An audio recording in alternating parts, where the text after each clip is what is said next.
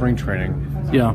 I go through different phases in spring, and I think right now I'm in that last little tidying it up phase, and I'm getting a little bit more consistent. So yeah, it's nice to have one day, but I mean the goal is to be able to expand that over a couple days and really ride out this last week with some good quality at bats.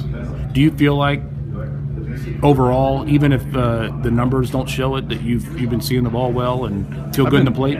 Yeah, I've been seeing the ball well. It's not a matter of seeing the ball; it's a matter of attacking and not fouling the ball off. There's there's minor swing tweaks that when you don't see a live pitch for 4 or 5 months, you got to do some things. So I think this is a typical spring for me.